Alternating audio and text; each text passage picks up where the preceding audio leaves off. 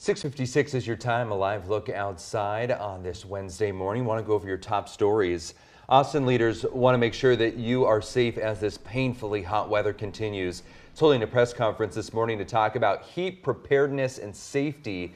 Leaders from our area, including Austin Mayor Kirk Watson, are going to be there starting at 10 this morning. This morning, the Texas Senate will reconvene to decide on the rules for the impeachment trial against suspended Attorney General Ken Paxton. Senators set yesterday as the deadline to adopt rules for the trial, but they didn't reach an agreement.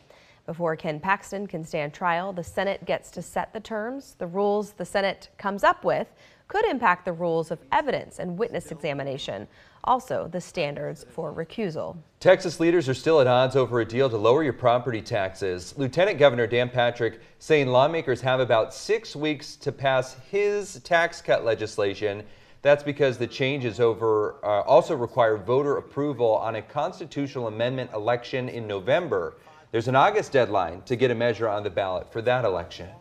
Another hot and humid day with a forecast high of 104. Most of us looking at heat index values between about 110 and 120 today. That 30% chance of storms, that's going to come in beginning late afternoon, but more so this evening into tonight. And some of those storms could be severe. The primary concern will be large hail, but also some gusty winds near 100 again tomorrow with some spotty storms.